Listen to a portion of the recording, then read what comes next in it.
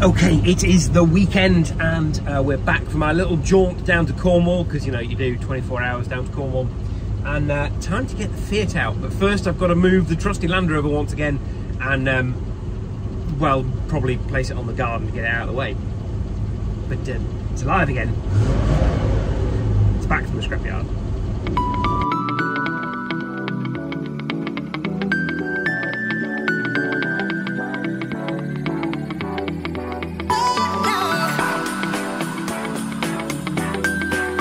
I do love the way this thing sounds.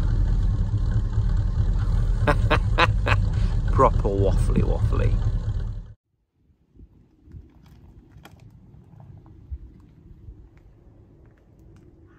A couple of weeks ago, Karim delivered the Fiat 850 back, and so she's now hiding here. Well, technically underneath the BMW's just here, and you can see the lovely T5R is also just here, waiting a bit of attention, as is all the detritus that's come out of my other workshop.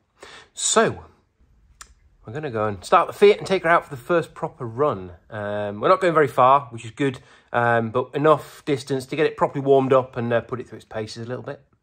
Right, let's get her out.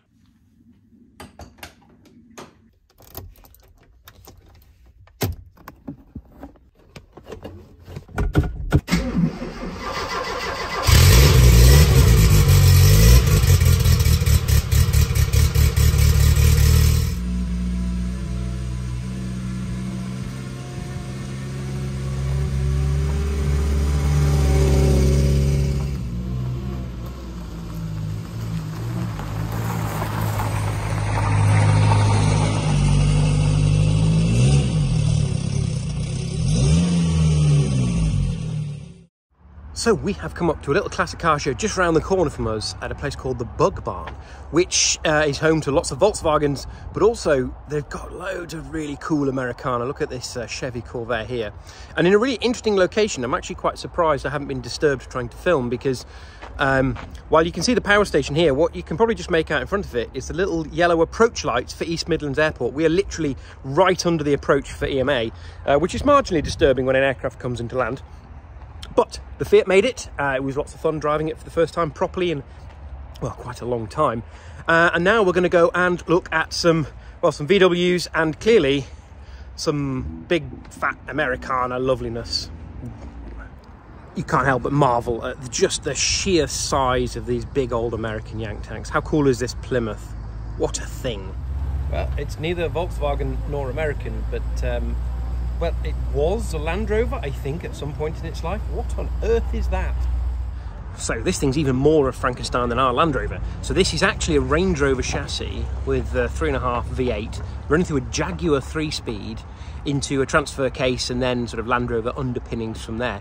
But designed for doing high-speed trialling, so capable in high of doing 100+ miles an hour, which is terrifying. I wouldn't want to do 100 in any Land Rover product, let alone something like this with barely got windows in it. But what a thing, and it sounds lovely as well. How cool is that? Here we see the Instagrammer in her natural location, taking photos.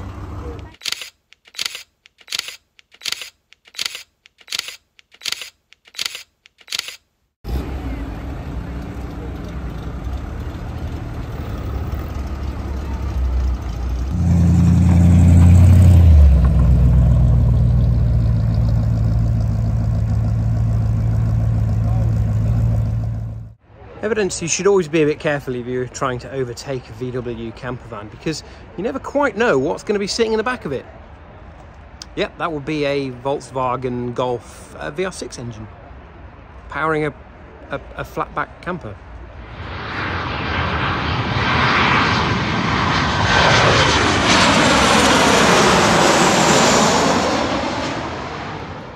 And just like that, we are home. The Fiat is ticking herself cool. All we'll do now is get her back in the garage, which could be a little bit of a mission because we've got the gravel ramps and then we've got to get up onto the flat because we haven't yet done the pavement outside to bring the levels up. But yeah, she's been absolutely flawless. Lovely little thing. And it's the first time I've really had a chance to open it up.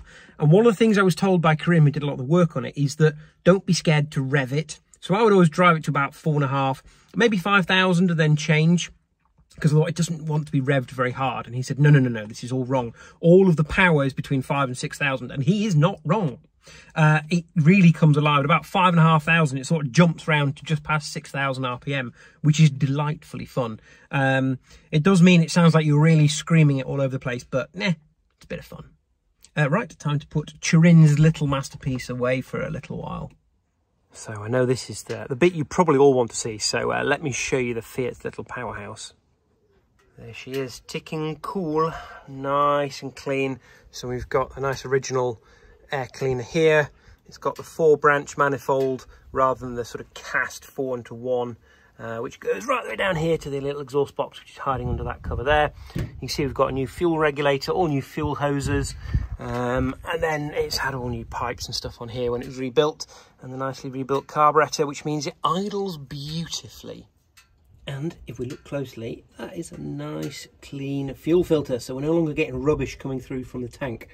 Although it does look like there might be a little bit of seepage there, so maybe need to look into that.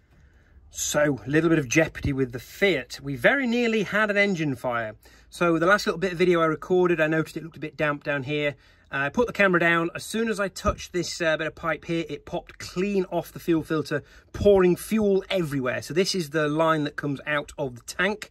So it feeds from the lifter there, down that pipe to the fuel filter. And it connects into the fuel filter here. This did feel nice and tight. However, when I put it all back together, tightened it up again, the same thing happened a second time, and it turns out that there was a bit of gunk or something in the thread for this little Jubilee clip, and so when it felt tight, it wasn't actually fully tight on the little bit of plastic that goes in. So I gave it a really good turn, and it broke through whatever was in the way and is now properly tight. So that is not moving. Top tip for me, and yes, continuity area, I have got changed because I didn't want to get oil and petrol over my shirt. Always check your fuel lines. Always check your fuel lines. So I've been through and checked the rest of them, and everything feels nice and tight. No perished lines because the lines are all nice and new. But what a very easy mistake to make. The Jubilee clip, I was convinced it was tight, and then it popped off a second time. So got to make sure it is actually tight, which I have now done. So, whew. So while we're busy doing updates, I thought I should give you a bit of an update on the Audi. So we've had this car for a few months now. We had to do a wheel bearing failure recently, which was in a previous video, and since then it's been sort of okay. We have had a recall though, so it went in yesterday to Audi in Derby, who I can highly recommend. They were very nice, especially to a customer with a car that's worth probably less than some of the wheels on the showroom floor. And they, free of charge, had the car in, so they replaced the passenger airbag. They also did the long overdue emissions software update. But the most important thing is they actually cleaned the car, something I've not yet actually properly done.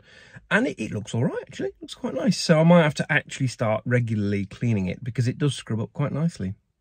That said, I have come out this morning and a bird had pooed all the way down the side of it because clean car. Them's the rules, apparently.